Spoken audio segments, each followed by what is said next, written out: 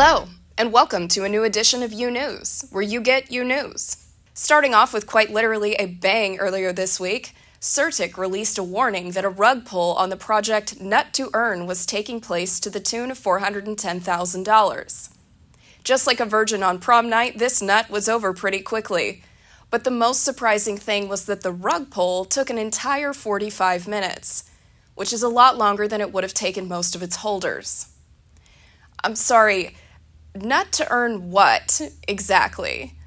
A lifetime subscription to Jergens lotions and Puffs Plus tissues?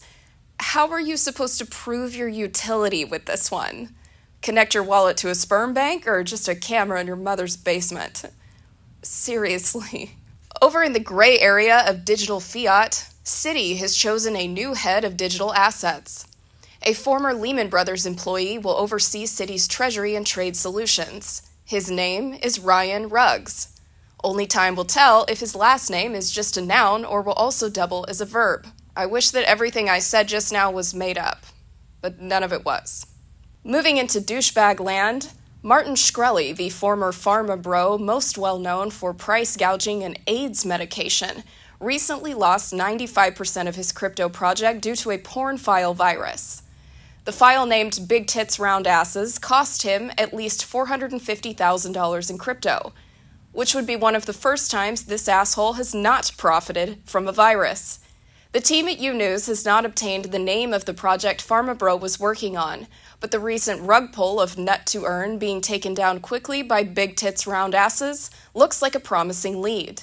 Far away in some incredibly delusional land, Terra Luna's CEO Do Kwon broke his silence for an interview, finally saying, quote, "I bet big and I think I lost," end quote. That's like me shitting my pants after eating ice cream and saying, "I think I'm lactose intolerant." A recent tweet from his account, StableQuan, revealed his newfound revelation that decentralized networks need decentralized money.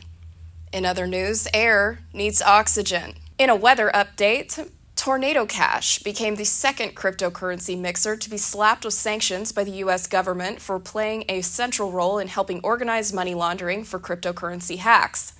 Later, Dutch authorities arrested Tornado Cash's developer for involvement in concealing criminal financial flows and facilitating money laundering with the service. This is ridiculous. Why would anyone feel the need to conduct private transactions in crypto or fiat anyway? Especially when you can publicly and knowingly commit fraud, rug tokens, commit theft, and insider trading of not just crypto, but stocks too. There's zero consequence. It's all good, guys. We're all gonna make it. That's all for this week's edition of uNEWS, where you get totally unnecessary, useless news. I'm Tupac of Coors, and I'll see you next week.